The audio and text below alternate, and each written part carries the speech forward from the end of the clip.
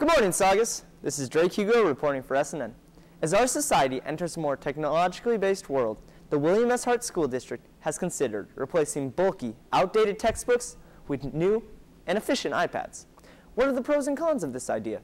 Would it be feasible at Saugus? Let's take a look. We must find out where the money would come from.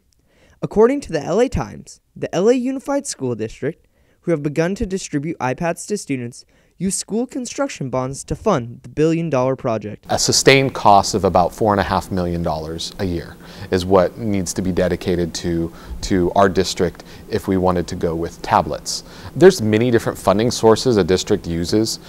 For instance, through grants, the governor this year gave a bunch of money. Also had the Wish Foundation for our district. The LA Unified School District also found hidden costs in textbook licenses as well as numerous expenses and damages. When they finally deliver them, we all have to understand that it's not going to be perfect.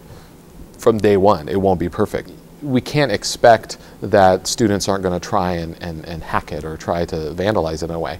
I think there'll be a new realm of consequences for students that are doing that. Students do need to understand that these tools are there for their education and they need to treat them as if they were their own. There are also other issues, including disabling game and recording functions, teachers being unreceptive to the idea, and perhaps even an abandonment of student penmanship. However, there are many benefits to this iPad movement. It is an e-book reader. It's an internet communicating device. It's essentially a personal computer with a very small form factor that you can fit into your bag. There's no denying that iPads at Saugus come with a host of problems, but the project is still in the developmental process. Although it would be a neat way to bring iPads and 21st century technology to the classrooms, for now, we should stick with our hard copy textbooks.